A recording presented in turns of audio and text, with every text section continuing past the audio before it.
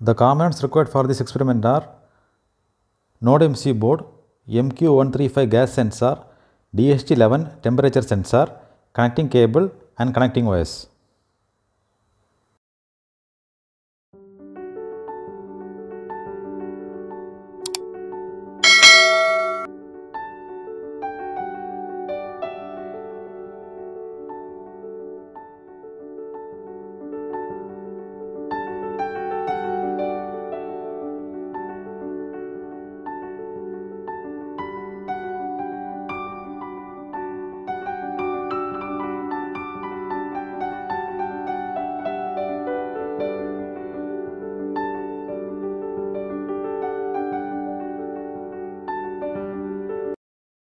Now log into the thingspeak.com website.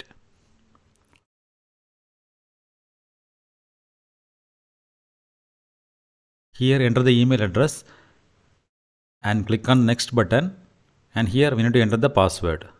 Now click on the sign in button.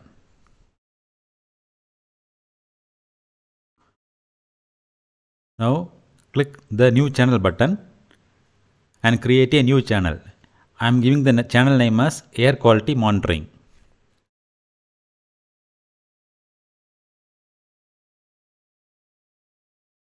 Here we are going to create 3 fields: temperature, humidity and gas.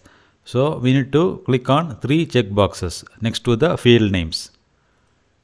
So the text boxes will be enabled, and here we need to enter the field name. First one is temperature, second one is humidity, third one is the gas. And now click Save Channel.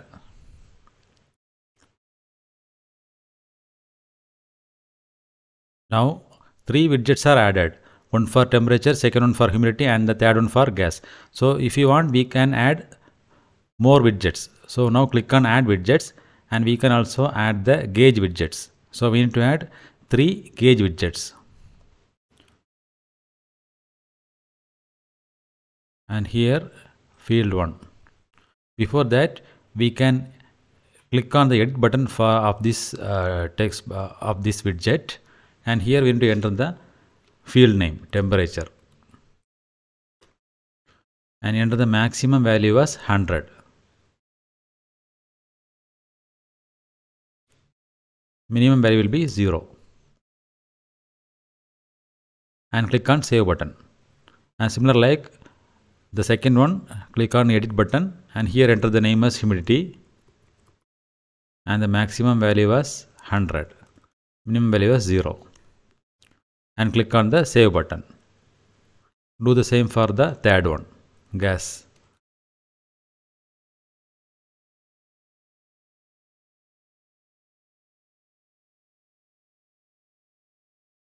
Now add 2 more gauge widgets since we already added one.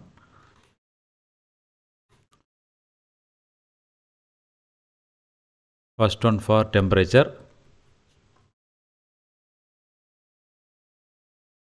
and select the field name and enter the unit as Celsius and click on the Create button. And second one will be the gauge widget for humidity and field 2, and the unit will be in percentage. Again click on Create button, and now create the third one. This one is for gas value, and the field will be the third field, and the unit is in ppm. Okay, we can also drag and arrange this widget. So the first one is for temperature, here humidity, so we can drag this humidity here, and third one is for gas value. Now go to API keys and copy this API key and paste in our program. So here this is the API key, and then we need to enter the Wi-Fi username and Wi-Fi password. So here everything is done. Now we need to upload the program to the NodeMCU board. So for that, select the board from Tools board ESP8266 and select NodeMCU 1.0 and then select the port. Now click this arrow button and upload the program to the NodeMCU board.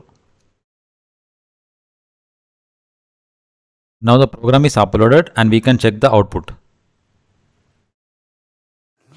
So this is the output from the Thingspeak website.